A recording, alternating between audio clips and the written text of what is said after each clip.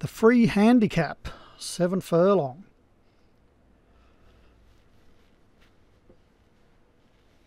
Mid-sized field.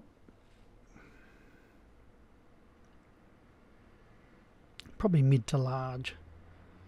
And as for 3-year-olds, low point up the top for David Robinson, Hummingbird, Anching Abatus, Rattle and Hum. I might just call it Anching if it's battling out the finish, Vinny. Elite Risk, Chambray or Chambert, Peacetime, Missed Call, Pretty Vacant, Fred Me Up, Wagon Way, and a couple of others racing. And Wagon Way has jumped well.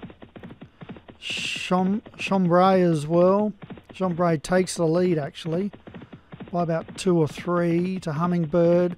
Anching Abatus, Shake 'em Down is up there for Martin. Down on the fence is Pretty Vacant. And in the centre of the track there, Wagon Way. And out the back here, we've got about 5 of them. And that's Peacetime, Rattle and Hum, Elite Risk, Middleton Beat, and Fred Me Up. So race towards the 3.5, and it's Chambray in front of Shake 'em Down, Anching Abatus. Missed Call is up there.